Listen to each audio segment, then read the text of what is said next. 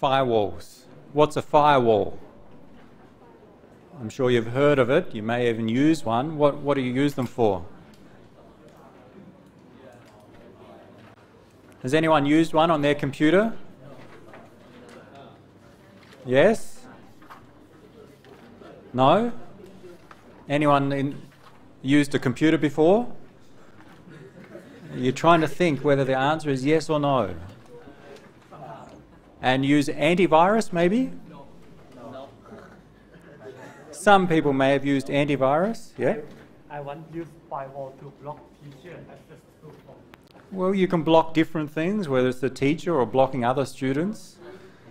Sometimes antivirus software comes with some firewall features. And you may have noticed sometimes you try to access a website or a piece of software is installed and you may get a warning or a message saying your computer is trying to access the internet. Do you want to allow it or block it? Sometimes messages pop up saying, do you want to accept this traffic in or out of your computer?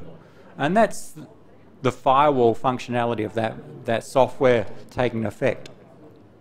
The general role of a firewall is to control traffic, control packets coming into or out of a computer or a computer network for security purposes, to control what can happen on a computer or on a particular network.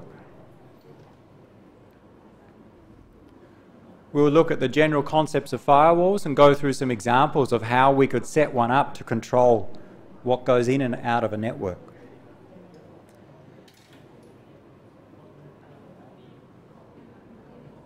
Firewall is a form of access control. We want to control who can access our resources. If a firewall is for a particular computer, we want to control who can access my computer. Who on another computer can access my computer from a network. So, say on my laptop, I may have some servers running, a web server, I have my own network connection. Other computers can potentially log into my laptop. But I don't want other people to log into my laptop. I don't want them to access my website, or I don't want them to get remote access to my computer. One role of a firewall would be to control and block others from accessing my laptop via a network. More useful in larger organizations is that, let's say for SIT, we have all our internal computers. Let's say all the office computers, the staff computers, even the lab computers inside SIT. They belong to SIT. We don't want people outside of SIT to access those computers. We don't want them to access our database servers, the lab computers. Even though those computers have network connections, network access, we don't want outsiders to be able to log in to my lab computer and do things. So a firewall may be used to control who can access from outside of our network in, and we may even use it the other way. I don't want students in my lab to access Facebook. I want the students to be doing work, so I could use a firewall to control what those inside the network can access in the outside. So the firewall will control what comes in and what goes out, either into a computer or into an entire network. So what are some characteristics of a firewall? Well, the needs for firewalls, let's see. We know with most organizations, the internet is a key resource. Most organizations need network access to achieve their goals. But of course, having internet connectivity for an organization creates a threat, because those malicious users outside may be able to try and access our resources when they shouldn't be able to. Or they may be able to try and do a denial of service attack, or install viruses on our computers and then do further damage. And a lot of those potential attacks come from outside. So, a firewall can be a useful means for protecting a local area network or an internal network, we generally say. In the picture, we say in the cloud on the left, the internal network, let's say the network inside SIT, and the cloud on the right is the rest of the world, the internet. We want to have a device, hardware or software, that controls what comes into the internal network and sometimes controls what goes out from the internal out to the external, and that's the role of the firewall.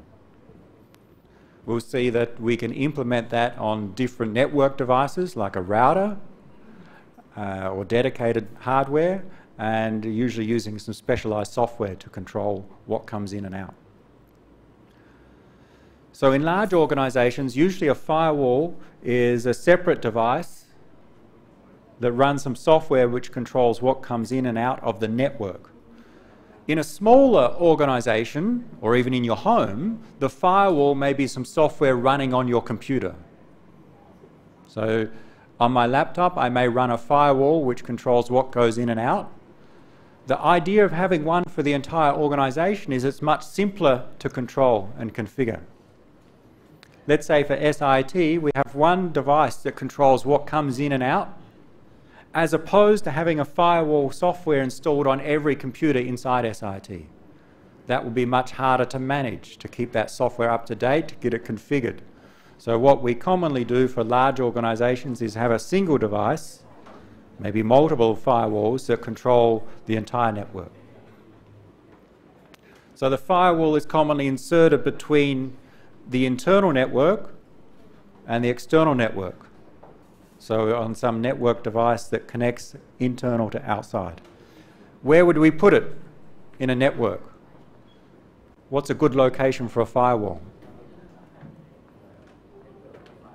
What network device could we put it on? If we think a firewall is a piece of software and we want to run it on an existing network device, what's a good place to put it? At the front, but give me an example of a device.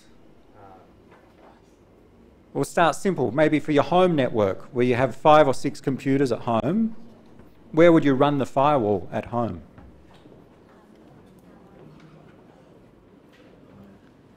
Where? Where would you run your firewall if you want to run a firewall for your home network? Again? Computer, all right? So if you want to run it on your computer, let's say at home you have, 3 or 4 phones, 2 laptops, a desktop, you have 6 or 7 computers. If you want to run the firewall on the computer at home, you need to run the firewall software on every computer to protect them all. You need a firewall software on your tablet, on your phone, on your laptop, and on the desktop. That's possible. But as soon as the number of computers grows, that becomes quite inconvenient. So not a good solution as the network gets larger. So what's an alternative? Run the firewall functionality on the router that connects your home network to outside. You have a Wi-Fi router or an ADSL or cable modem, which is actually a router.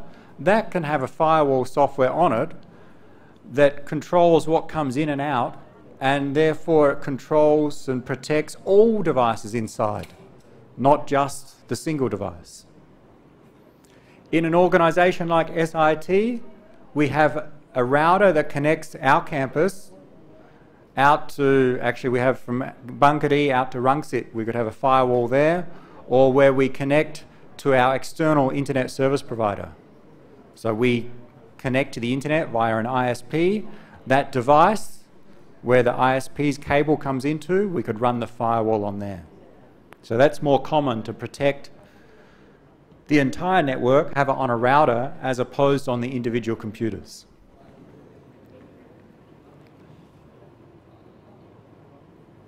What do we want to protect? What do we want to stop with the firewall? What do you want to protect? The data in the computer. The data in your computer, so you have some files on your computer, you don't want someone to remotely log into your computer and copy the files off, yes? What other things that you may want to do? Malware, malicious software. If someone sends you a packet or an email or some message which contains a virus, maybe the firewall can have some control that says, okay, don't allow this message in, because if this message comes in, malicious software may be installed on one of your internal computers. So protect from malware, protect people accessing your computers, protect people inside, or stop people inside from doing things that they shouldn't be doing outside the network. And the example, stop all students from accessing Facebook. So that could be implemented in a firewall. So this is not just controlling external to internal, but prevent internal users from doing some things. So it may be in both directions.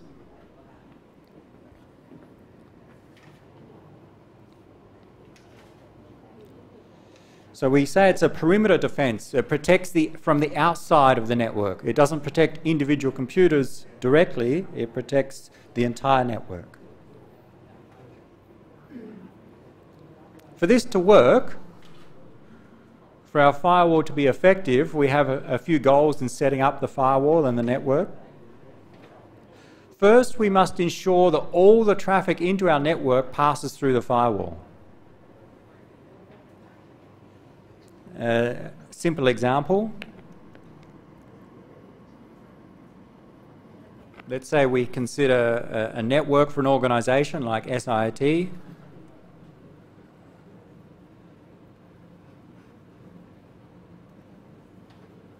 Here's our network.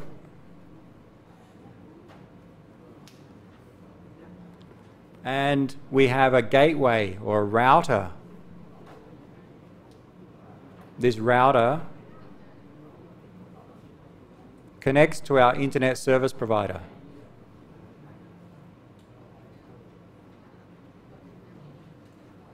Our internet service provider, which then connects out to the broader internet. So this is the rest of the world over here. So in this scenario, maybe the obvious location for the firewall is on that router. What we would do is set the router up to act also as a firewall, and as a firewall it can control what comes in and out and what goes out.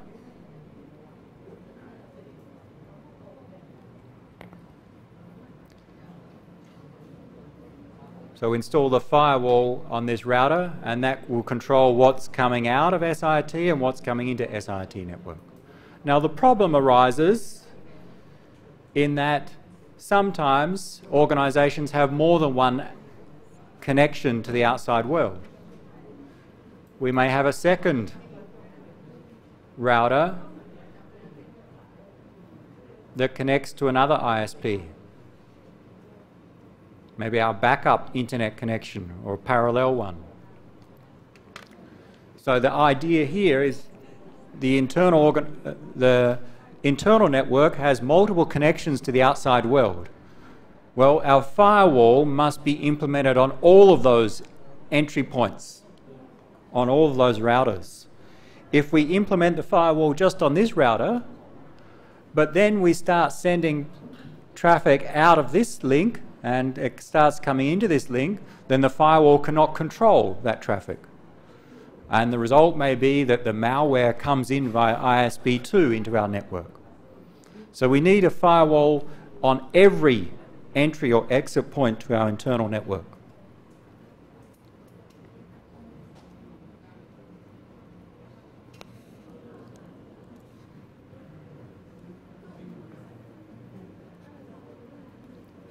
FW for firewall.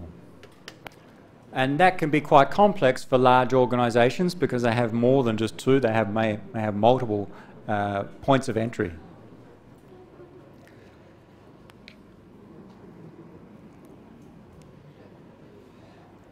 The next thing is that we must have some rules or some policies that specify what can come in and what can come out. Can someone suggest some policies for SIT? What's a suggested policy for SIT for what should come in and what should go out? say when you're accessing the internet, what should you be able to do and what should you not be able to do? Maybe we'd like to block students or people from playing games, online games, for example. So what the firewall may do is be configured. So the policy may be students are not allowed to play online games. Right? It may be more specific and list what type of games, but that's the aim. So then we need to implement that policy in the firewall. So we must specify some policy, what are our aims, and then we must implement that policy such that we only allow authorized traffic through the firewall. And with respect to games, maybe we identify the IP addresses of the game servers, and then we set up the firewall such that any packet that's going to one of those IP addresses is blocked, is not allowed out. As a result, your computer inside cannot access the game servers outside, effectively stopping you from playing those games. We'll look at some other ways later. So we need to have some policies that will define what we want to achieve. And an important thing is that the firewall cannot be compromised. The firewall is a security device. It controls what goes in and what goes out. If some attacker can compromise the firewall, then they can control what goes in and what goes out, and maybe they can set up the firewall to allow them to get into the network. So it's important for the firewall to be protected from penetration. And we'll look at some techniques toward the end of the slides on that. So how do we implement different policies? If the policy is stop students from playing games, how can we implement that with a firewall? Well, there are general techniques, 4 general approaches: service control, direction control, user control, and behavior control. The examples here will make them a bit clearer. Well, first, direction control is easy. We make decisions depending upon where the packets are coming from. If it's coming from outside and going in, we may have different rules than if it's coming from inside and going out. So if we want to block students from playing games, then we'd set a policy that is implemented using the direction from going internal to out, maybe block the packets going out. But if we want to stop malware from coming into SIT, then the direction of interest is coming in. We want to stop maybe packets or emails coming in containing a virus. So we consider the direction. So we may have different rules depending upon the direction. Service control. Service here really refers to servers, network servers. And we commonly use addresses to identify different services. So based upon IP address or even port number, we can control and filter packets depending upon our policy. So here the example of the games. I know the IP address of the most popular game servers, so I set up a rule that says if any packet is going to one of those IP addresses, it is not allowed out. So that's based upon service control. Or I don't want people to access internal secure shell servers. I have a number of secure shell servers inside, so I could use port numbers to identify that it's a secure shell server. We'll see examples of those. User control, depending upon which user is generating those packets. I don't want to allow students to play games, but I want to set up the firewall that allows faculty members to play games. So we could have specific rules that try to identify the users. So the packets which come to the firewall needs to make a decision. Do I allow this packet out or not? Then that firewall can look at not just the addresses, the direction, but also who's the user that generated that packet and make different decisions. And the other thing that the firewall may do is look at the content of the data. For example, an email comes into our internal network via the firewall. The firewall looks at that email. It's destined to Steve at SIT. But before it gets to my email inbox, the firewall looks at it and does a scan for spam messages or viruses, and if it detects them, either blocks that email or it removes it from the email before it's forwarded on to me. So that's based upon the behavior or the content we may make decisions.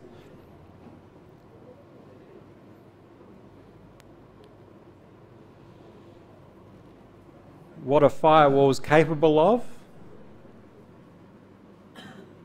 What capabilities do we need? We need to have a single point where all our traffic goes via. That's like this case, right? Here we have two firewalls, but we must make sure all of our traffic passes through the firewall. As soon as the internal users have a way to access the external networks that bypasses the firewall, our security fails. We must ensure all traffic goes via the firewall or the firewalls if we have multiple.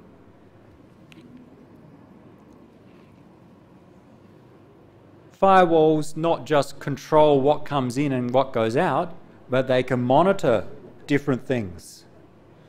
They can keep track and keep a log of the emails which have been received with viruses or with spam. They can keep a track of how many packets come into a particular user, or which student is accessing or downloading the most. So the firewall, because all the traffic goes through there, it's a good location to do other recording, like recording the amount of traffic going in, recording the websites that students have accessed, and recording other information that can be used not just for security purposes. So an example may be that for SIT we set up a system so that students have a quota for their internet access. They can only download 10 megabytes per day. So with such a policy, it could be implemented using the firewall. The firewall would keep track of how many megabytes you've downloaded today. Once it reaches the upper limit, the firewall starts blocking your traffic so you can't download anymore. Maybe this will come up in later topics when we talk about virtual private networks, but it turns out a firewall is also a good location to act as a virtual private network endpoint. But that will become clearer when we spend some details of what is a virtual private network. What are the limitations of using firewalls? They cannot protect if someone bypasses the firewall. And there are different ways to bypass the firewall. For example, if the firewall is configured to allow all of the traffic from faculty members to go out, then any attack or any malicious activity from a faculty member going out cannot be protected by that firewall. The firewall does not protect against internal threats. That is, we have some computers inside. If one of these computers tries to attack another computer, the firewall has no role in controlling that. The firewall is only controlling the data that's going out and coming in. It's not controlling anything that's happening internally only. So this may be a student trying to access Steve's laptop. The firewall of our network firewall has no control over what happens there. So that's the limitation of firewalls. It's only for internal to external or vice versa. It's not for internal only traffic.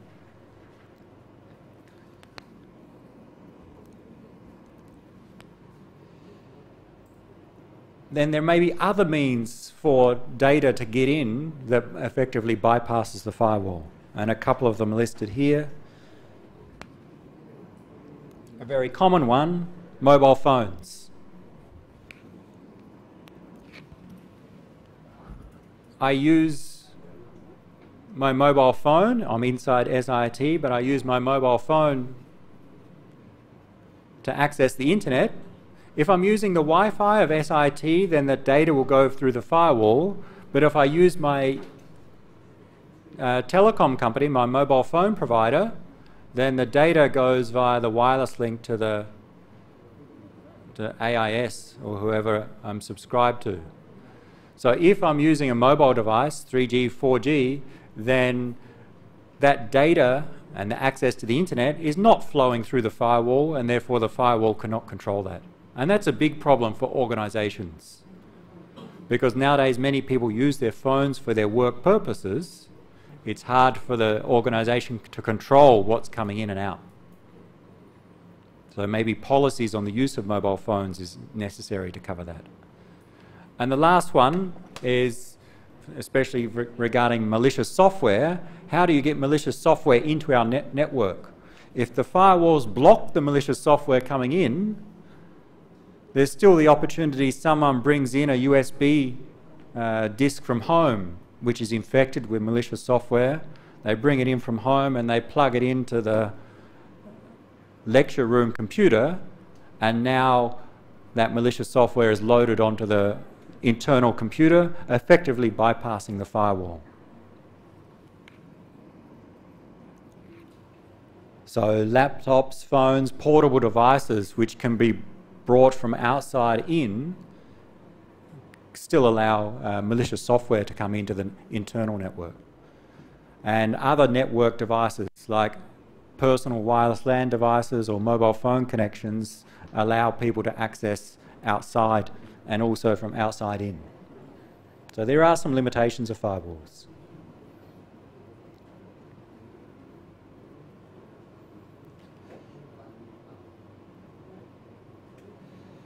There are different types of firewalls, and we're going to spend a lot of time on the first type called packet filtering. And we'll get to some examples to illustrate them. But packet filtering, the simple concept is that we look at the packet headers as the packets come into the firewall and make a decision whether to allow this packet in or not. So we'll look at some examples to illustrate that, packet filtering firewalls.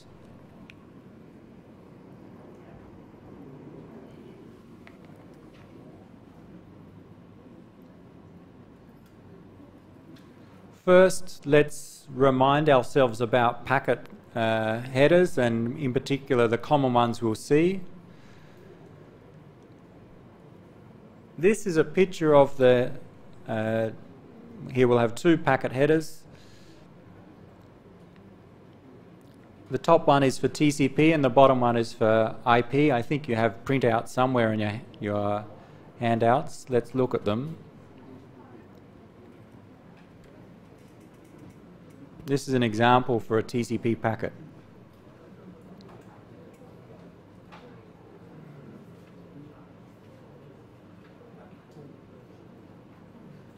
And the bottom one we'll see in a moment is for IP.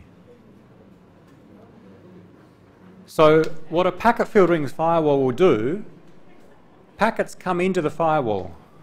The firewall will be configured to make a decision whether to allow that packet or not. So there's two outcomes normally. In the simplest case, we allow it or we reject it.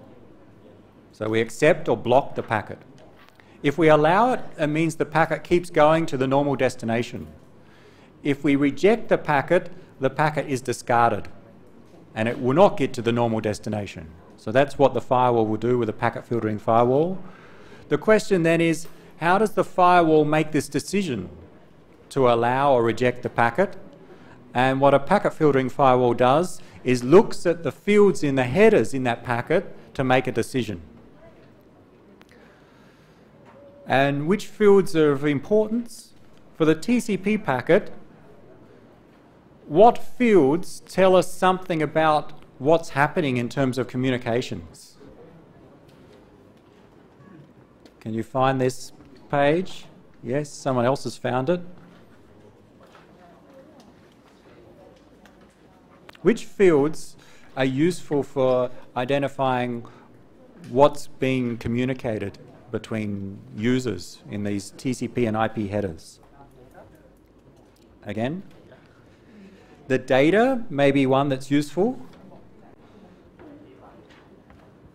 The data, so we have the header at the top, the 20 bytes of default header for TCP, maybe some optional fields, and then the data. So the structure is that we have a set of header fields. The first 20 bytes are mandatory, they're always there. Source port, destination port, sequence numbers, and so on, and then some data. So the data may be useful for determining whether this packet can come in or not. The problem with looking at the data is that many different applications will have many different formats of data, and it's very hard to detect what's acceptable and what's not. It's also very time consuming. So focus on the header fields. Which ones tell us something about who's communicating or what applications are being used?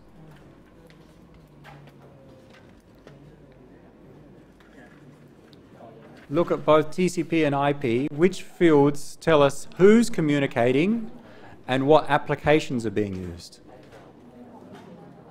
What tells us who's communicating? Who? Source and destination what? Who's communicating? Again? Source and destination IP address tells us who's communicating. When I say who, think of which computers are communicating. So we'll go down to IP.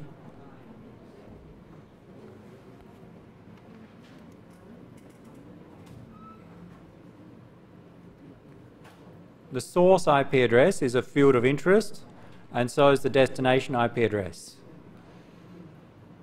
This really tells us who is sending and who is receiving.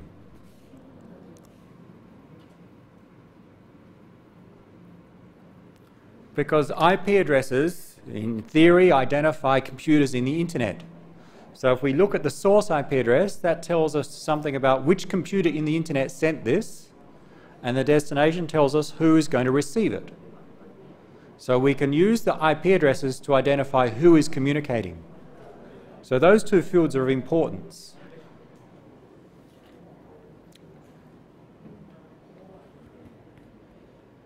For example, my laptop has a fixed IP address. Every time I connect to the SIT network, I get that IP address. So, if the firewall is configured to allow Steve to play games, but block students from playing games, then what the firewall can do is look and see if the packet is coming from my source IP address. If it is, let it go through. If it's not, then don't let it go through. Okay, so we can use the IP addresses to try and identify people or users in that network.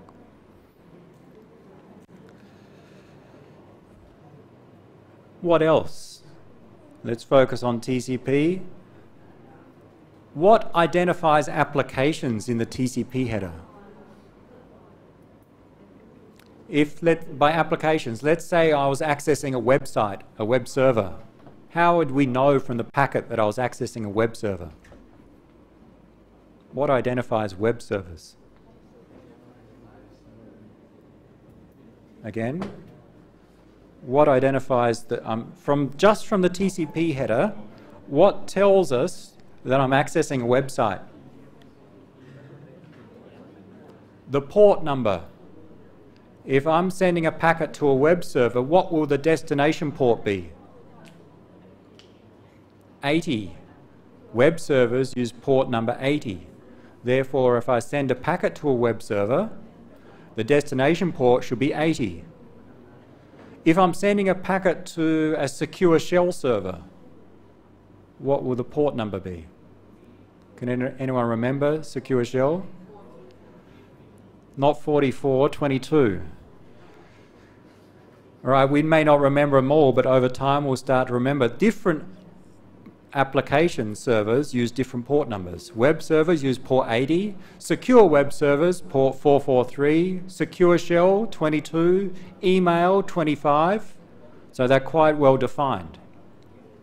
So the port numbers are useful for telling us what applications are being used.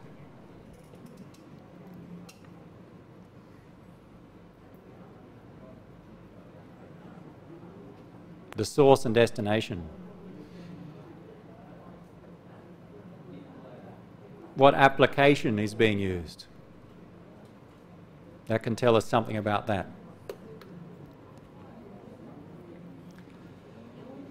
The other one which is of interest, and maybe less so, is the protocol number, which tells us the transport protocol being used.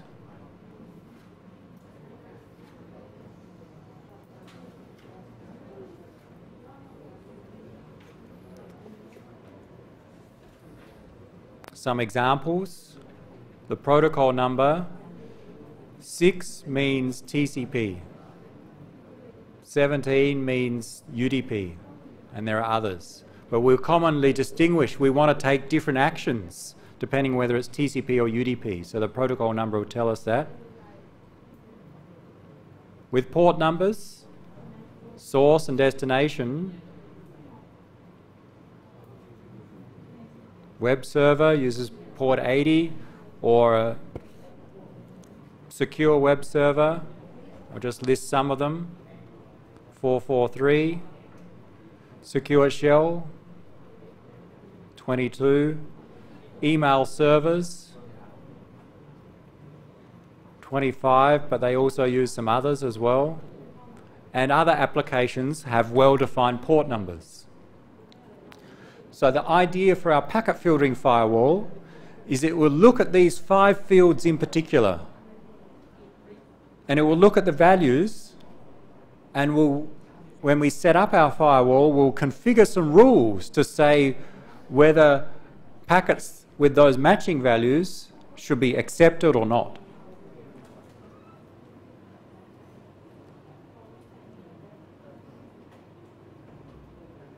So let's look at an example for a simple network to finish for today.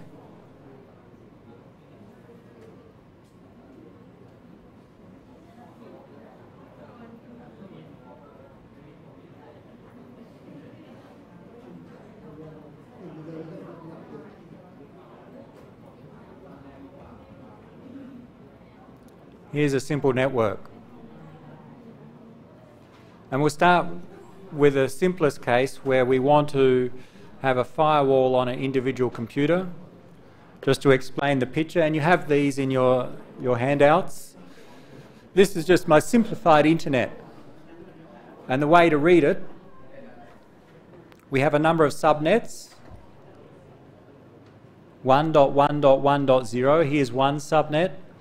And here's a second subnet, and there's some others. And the squares are some computers on those subnets. And the circles are the routers connecting subnets. So we have router RA, RB, C, D, and E. And we have computer 1.1.1.11, 1.1.1.12 on the first subnet, and so on. So our simple internet, for the very first case, let's assume that the firewall is running on a computer, not on a router. Like your home setup, you have a firewall on every computer. So for a simple case to illustrate a rule, let's say that the firewall is running on computer 12. Computer 12 is my laptop. It's running some firewall software.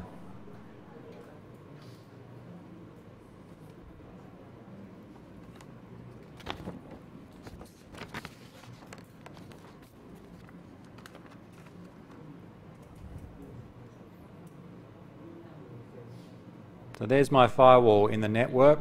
That's my computer.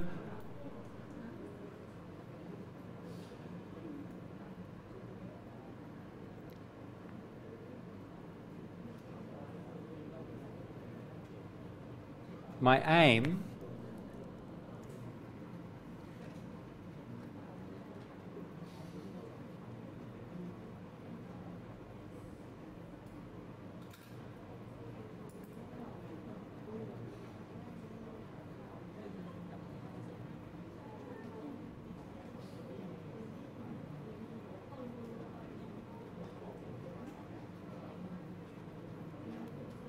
my aim, just to illustrate a rule, I want to stop, so I'm computer 12, and I'm actually running the firewall on my computer. We'll not run it on the router just yet. I want to stop computer 35, this one up the top here, from pinging me, from sending me a ping request. Ping is an application and protocol where we send a request from a source to a destination computer, and that computer responds. The protocol used, the transport protocol used by ping, is ICMP. So, to configure my firewall, I write a rule.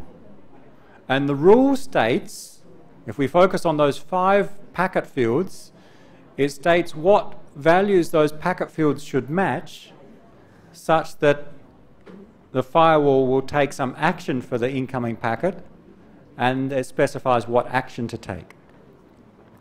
So let's first write the rule and the conditions. So there were 5 fields of interest: source IP, destination IP,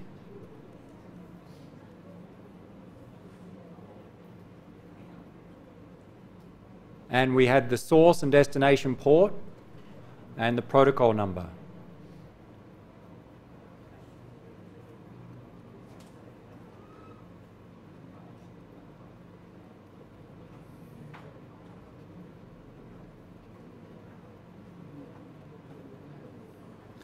So I want to create a rule where it specifies these 5 values such that if computer 35 tries to ping computer 12, that the packet that comes in will match the rule, and then we'll take the action to block that packet. Think of the request, the ping request coming from 35 into computer 12. What would the source IP be? If computer 35 pings computer 12, what's the source IP address? Fill it in. What do we get? Source IP. Computer 35 pinging computer 11. Who's the source?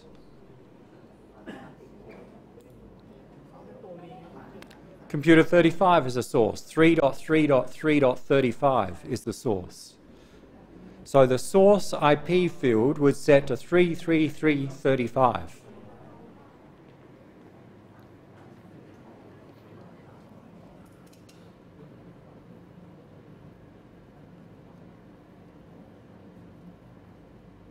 We're creating a set of conditions, and if these conditions match our packet, we'll take some action.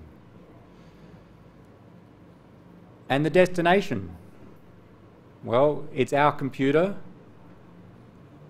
which we know, 11.1.12. Now, let's go to the protocol number. What protocol number does ping use? What transport protocol does ping use? ICMP, and that's a special case. ICMP is protocol number 1. TCP is 6, UDP is 17, ICMP is 1. And another special case about ICMP, there are no port numbers used. We don't care about port numbers. So I'll say we don't care here. It could be any value. And for any value, what character can I use? Sometimes we use star to mean any value. I don't care what the port numbers are. If the packet is coming from 33335 and it's going to 11112 and it's using protocol number 1, ICMP, then we want to take some action.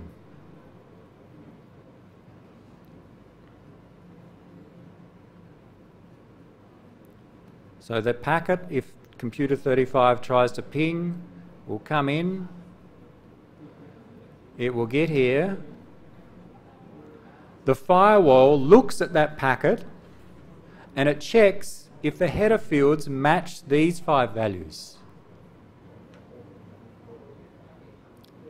it matches the source, 35, it matches the destination, computer 12.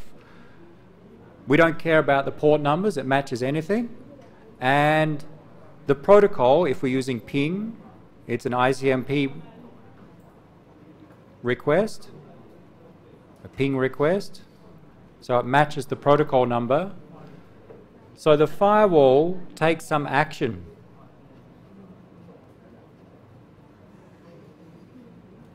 And the action we can specify, I'll say drop.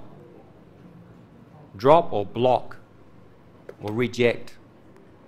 The action is don't allow this packet to come in.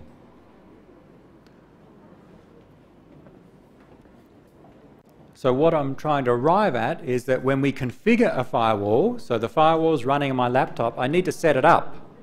And when I set it up, I think about my policy, my aim. Okay, I want to stop computer 35 from pinging me. So when I set up the firewall, the common way is I set a set of conditions. The conditions containing these 5 protocol fields. I want to set the source IP, destination, port numbers, and protocol number.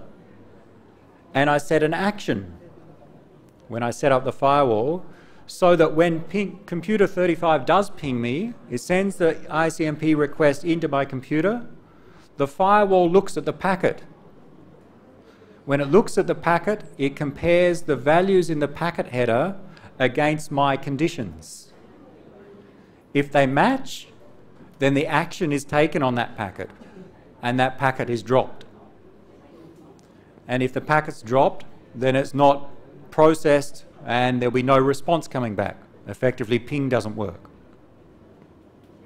If it doesn't match these conditions, then some action is also taken. Usually there's some default action, like accept the packet. So in this case, if computer 35 tries to ping computer 12, that request packet will be dropped. If computer 36 tries to ping 12, what's the action? Well, the default action will take place. If computer 36 tries to ping 12, the source IP address would be 33336. It doesn't match this field. It doesn't match this condition. Therefore, this entire what we call rule does not match. So we don't drop it. We'll take some default action, which would also be specified. So another part of our firewall setup would be, say, the default action, let's say, is accept.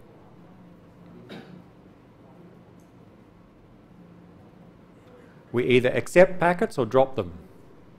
If computer 35 pings computer 12, this rule says drop that packet. If computer 36 pings computer 12, this rule does not match, the conditions do not match, therefore we take the default action of accepting the packet, achieving our aim of stopping computer 35 from pinging me, but still allowing others to ping me. So what we're going to do with some examples is to go through some other aims, some other policies, and define a set of rules using these 5 fields and specifying the action. And those fields and that action are set up in our firewall, and we build up a set of rules which are used to configure the firewall. We're out of time for today, so what we'll do next lecture tomorrow is go through some other examples and write some more rules using this format and build up more complex firewalls.